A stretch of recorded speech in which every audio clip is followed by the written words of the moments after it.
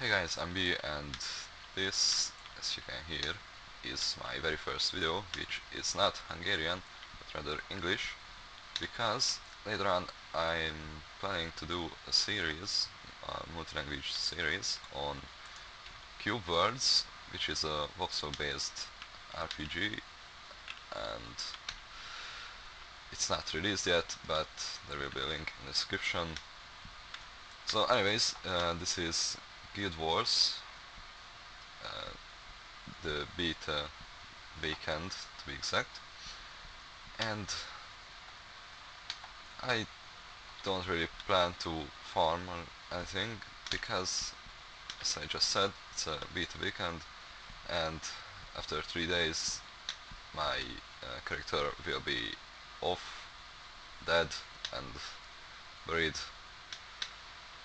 I don't plan to purchase the game.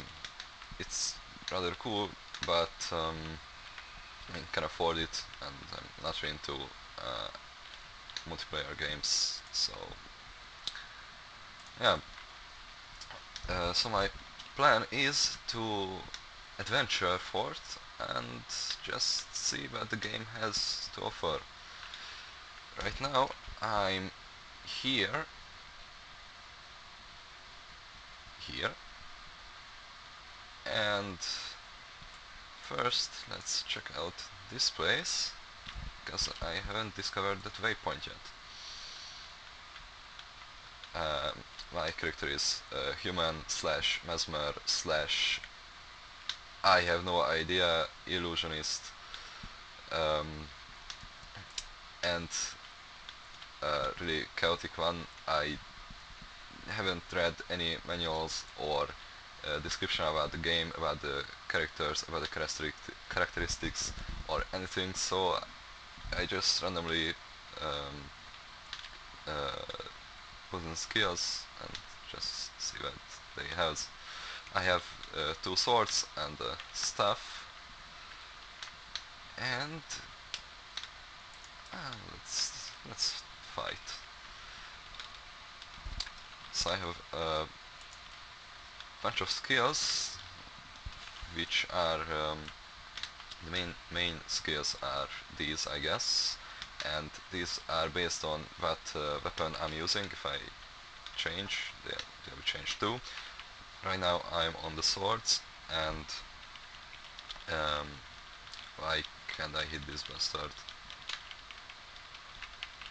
Um, so anyway, um, the swords are for massive damage. As you can see, I really pound that one, and if I change to the staff, this is for survival, so if I get to an emergency, I just switch back to the staff and create a bunch of illusions, so I will save.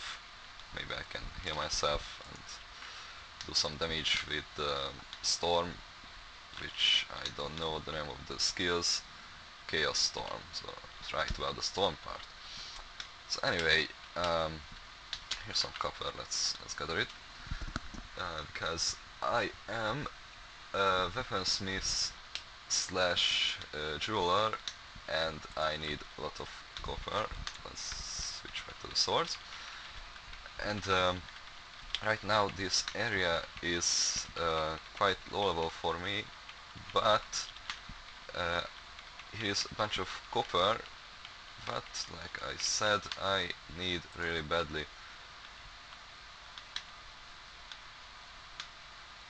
And I can see some more here. Here. So, whoa. Ah, if you don't know this game, there are no quests, but random events that you can encounter while adventuring, and right here is one of them. It's a group event. Right, right now I'm a party, but my friends are offline, so I've been playing all night and all day. That's why I'm so high level right now. I started the game like half a day ago, and I've been playing non-stop, so that's why I maybe sound a bit tired and a bit nervous because this is my first English video, as I said a bunch of times before, and I'd like to take the opportunity and ask every single one of you if my pronunciation or grammar or anything is wrong. Please tell me, please, I beg you, correct me, because... Oh, what's that? It's for the event. So please correct me if I say anything wrong, because I plan even more English featured videos, English related videos, so I would be happy to do it properly as I should. Okay, it seems that I have to give those stuff to him, and uh, if I do that, this bar will fill up, and after that the event will be finished and we get a bunch of stuff like experience, money, and um, karma, which is sort of money after you finish some um, let me explain. So there are a bunch of symbols on the map, and some of them are hearts. And they can be filled if you finish them, or blank, um, and you have to every heart has a specific area around them, and there's a person, and you have to do stuff for him or her in order to fill in the heart, and after that uh, you'll unlock a shop where you can buy stuff with karma. These items are better than the regular money stuff things, and it seems that the server is frozen because I can't attack. In that case, this is a short video, so I hope that it... oh yeah, it just happened.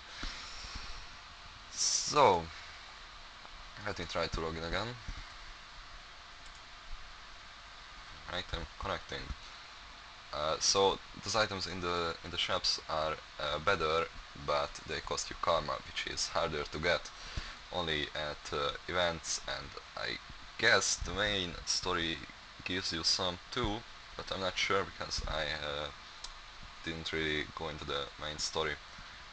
I've been just wandering like so on the web.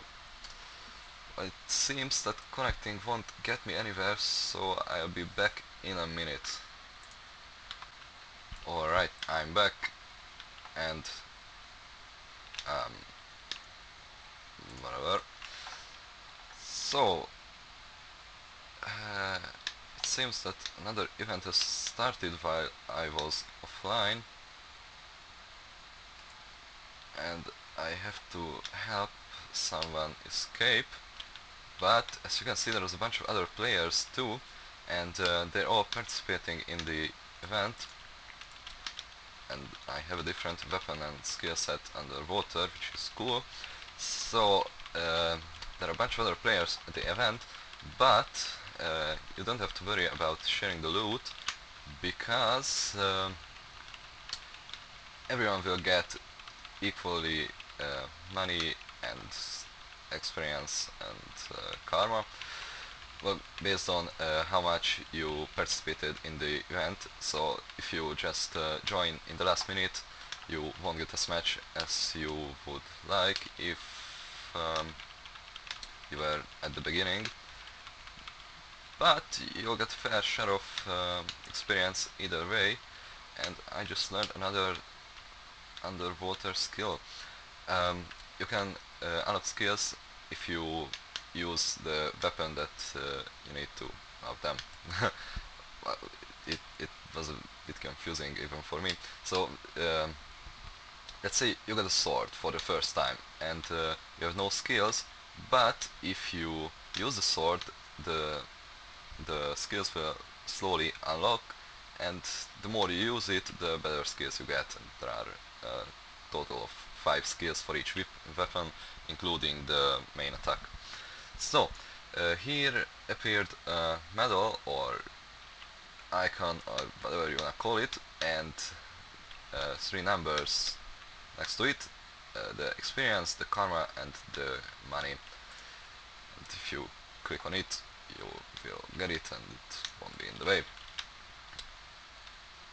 And I was talking about the hearts. Here is actually one. It's shown like this, and it will give you information about what you have to do to fill the bar. Right now I have to defeat. Oh, yeah. So I have to defeat the underwater monsters and bring them here and basically rescue their slaves. But I won't do this because I want. Oh wait, I've been going the wrong way. All the damn it. So I want to go down. Uh, South would be more specific, so I'm gonna go south and check out that waypoint. And on the way, let's kill some various monsters.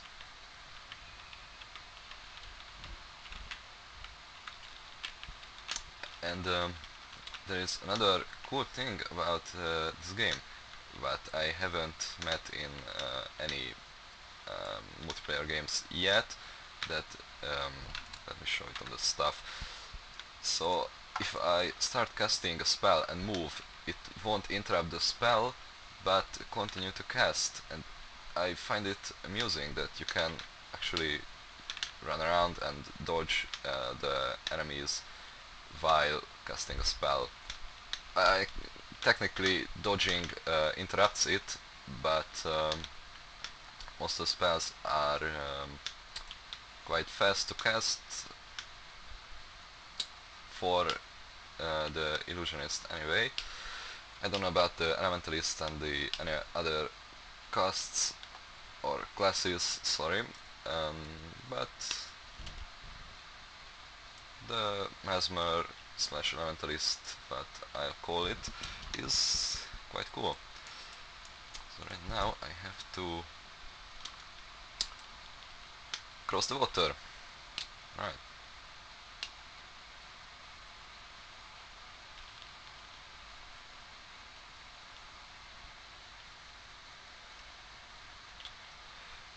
Actually, I'm playing on the lowest graphics settings I could just get because uh, my computer isn't as good as I wanted to, and soon I will have to buy some new parts in it. But uh, let's revive this PC.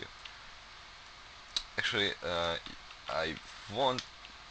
I hope I won't show it, but if you die, you won't just die, but go on a state like in the Left 4 Dead games, where you can actually fight back, and if your teammates are around and or you're skilled enough, you can actually get back on the field, the battlefield. And there are a bunch of players, so I won't go there because I would get epic frame rate losses. But it seems I have to because there is the waypoint. No, actually, it's and where is the waypoint? It shows that it's here, but oh wait, it's not. Oh, it's not way there. This is just small like the the small squares show various ruins or small villages or whatsoever. And I see some more copper, but there are spiders. Why am I using the stuff? Here, the swords, let me get swords. Much better. And actually, what I find awesome too, that I just go and keep pressing the attack button, it will perform the skill. So if you don't select the enemy but go near and attack, you can like move and slash, and it's not so important, but I find it amazing, like it's real combat or something. I just like to roleplay.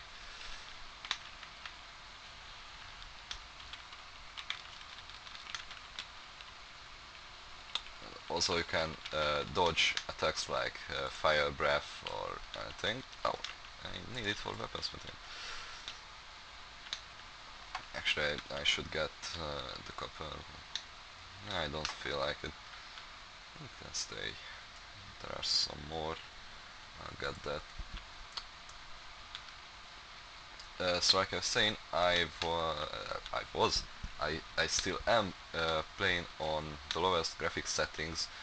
So if you have a high-end performance computer, the graphics will be much better, and so the effects and everything.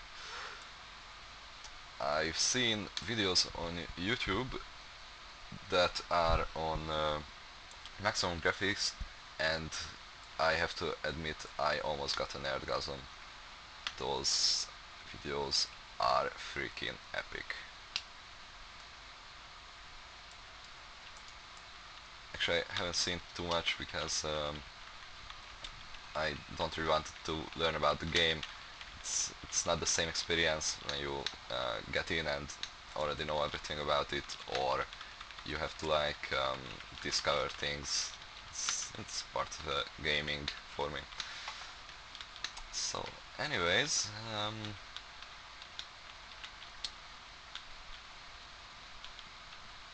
this area looks rather cool. I'm not really into jungles, but it's quite good. Actually, where am I going? Wait, I'm going back where I already was, but um, these are skill points that you can earn with. Was it? Alright. So you have to fulfill a challenge or just grab the skill points in rare cases. Usually you have to fight something in order to get them, and these are just that, skill points. You can spend them later on, like just to level up without actually level upping. Wow. Oh wait, undead attackers. Oh, I'm interested, but I'm more interested in copper. It seems that some players are actually here because yeah, they're already fighting. Oh god. Oh my god. Bunch of losses. Oh damn it. God. Alright, I have to get out of the main point. Oh wow. Oh, they're coming. Ah, damn it, I missed them. Well, anyways, let's cast a bunch of illusions, and they'll do the work. Actually, not all of them, but there are some illusions that actually can harm enemies, like the actually it's a warlock. It's not a mage, warlock. It shoots magic projectiles at them, and also the double swords. Oh, they haven't understand it. So the double swords already have a uh, swordsman which does pretty high damage. Let me show you. So I let it attack, and wow, what happened? What? Oh my god, I'm about to just die. So that's when I do this and switch to the stuff and escape. But it's not too much of an escape if I die while doing it. So goddammit. Just some more minutes and I can heal. Let me heal, let me heal. Oh, thank god.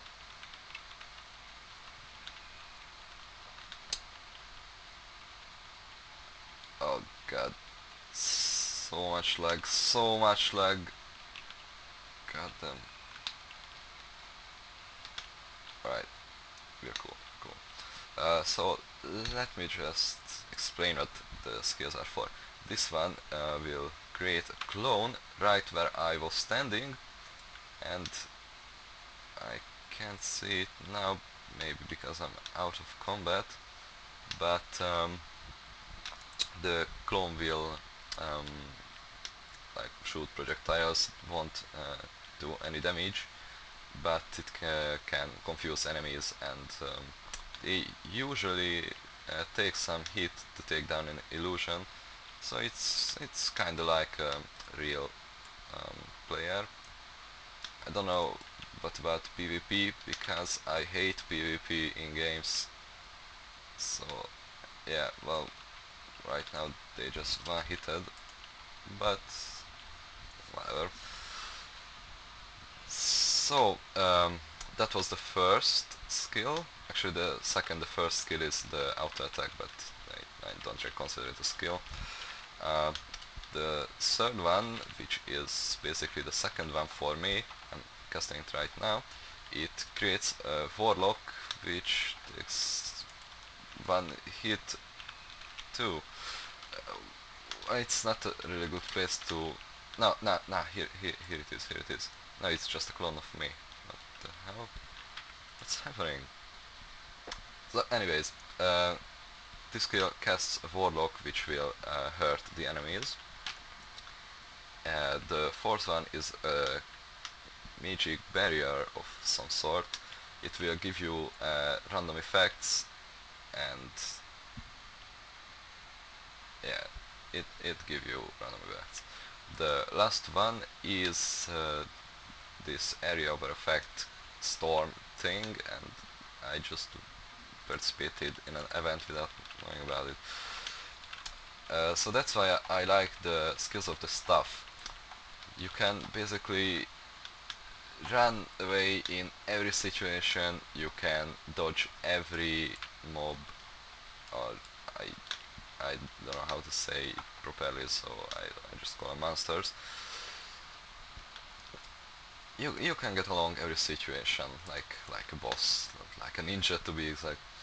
Um, but the swords are more of the thing for me because the high damage, actually they can't really hit me with the swords and stuff combo.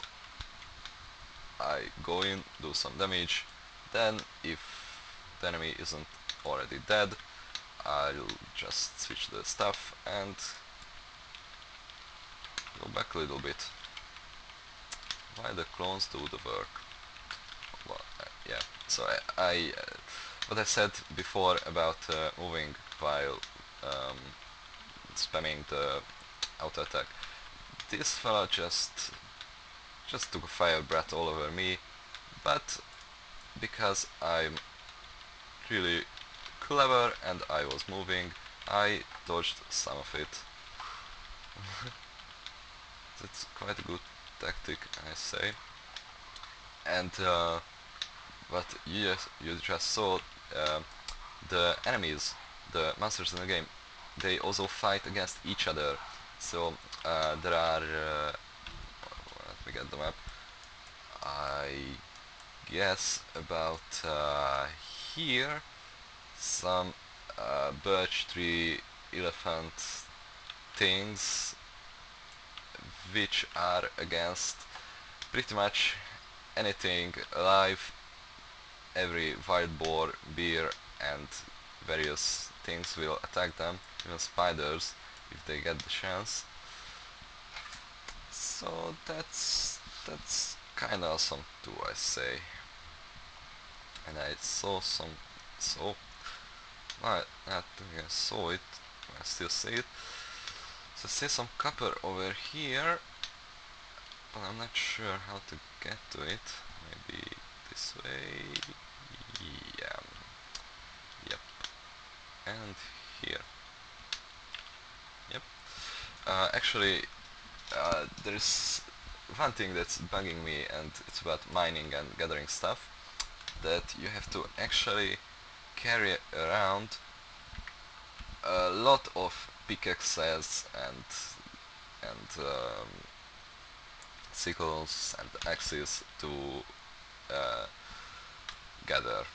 So every time you mine something, it will take away a pickaxe. Every time you chop down a tree, it will take away your axe. And I don't really get what the point of that is. The items could just have a durability bar, but no, they you need a brand new pickaxe to mine every single bit of copper, and you need a brand new axe to chop down every single tree. And I just leveled up by discovering the waypoint. So I'll show you how to level up. There are three uh, parts of the menu: the weapon skills, which you can unlock, like I said, by using the weapon. You can't put any point on them. You can just inspect them, see what they are, see what they form. The slot skills, the second part of the hotbar, it's slowly unlocking on, I guess, the 10th, the 15th, the 20th and the 13th level, and you can put these skills which you can unlock by spending the skill points.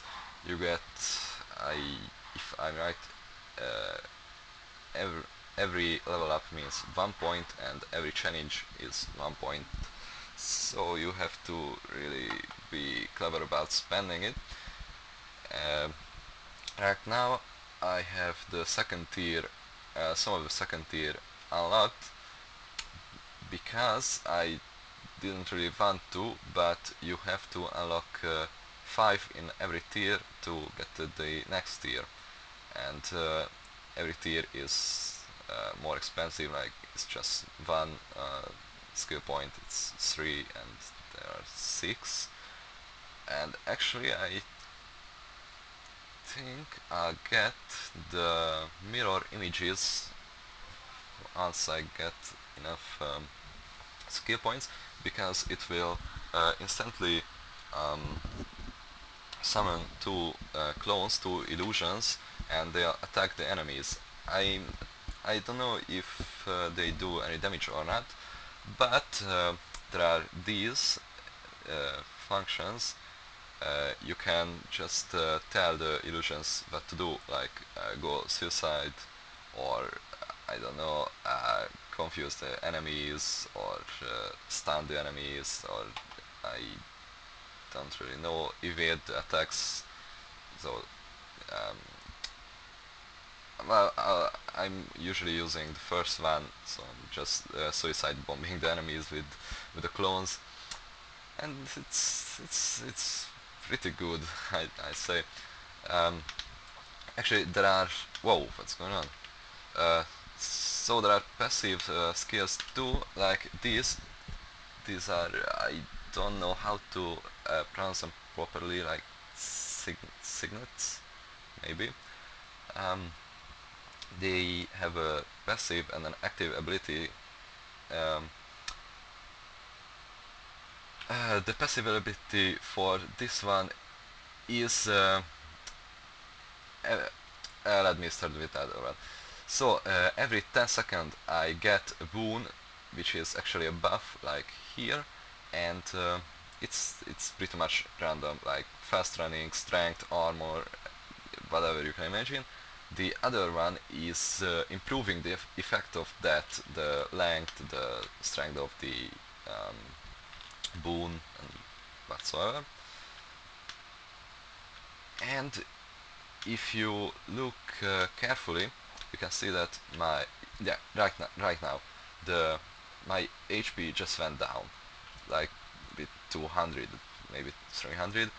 That's because the game is challenging no matter what your level is, because as you can see, it has his two numbers, uh, green 4 with arrow, and 19. 19 is my actual level, and the other one is how much my level is on this place. Like these enemies are really low level for me. I would just one hit them if I was 19. I mean level 19.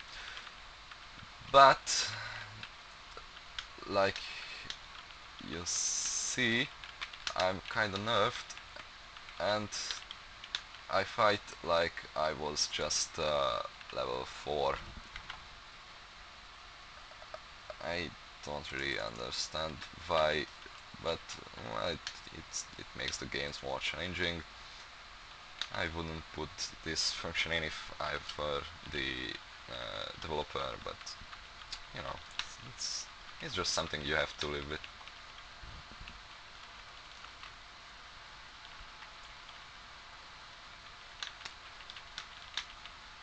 And actually, one of my friends, he knows pretty much everything about the game, and he told me something like the leaping the first levels, reaching like level 5 is equally as hard as reaching level 80, which is the max. But I sort of consider through how do I say this properly, like uh, the XP bar is pretty much going with the same speed, but uh, on a low level you can do less things while it fills up, but it takes more time. And on the other hand, while you're high level, it takes less time to do, like to kill some mobs, some monsters. Sorry. Um, and I, it's kind of like that. I just found another waypoint, but I I don't know what I'm talking about anymore. So I guess I'll end up this session. I don't know if there will be any more English Guild Wars. There will be like music montages and stuff. But well, the English episodes will depend on if there are actually any viewers that would match it. I have viewers that can understand it, but I'd like to, expand the channel, like to different countries, and English is a pretty known language, so I'll start by that, with that. So I'll see you guys next time.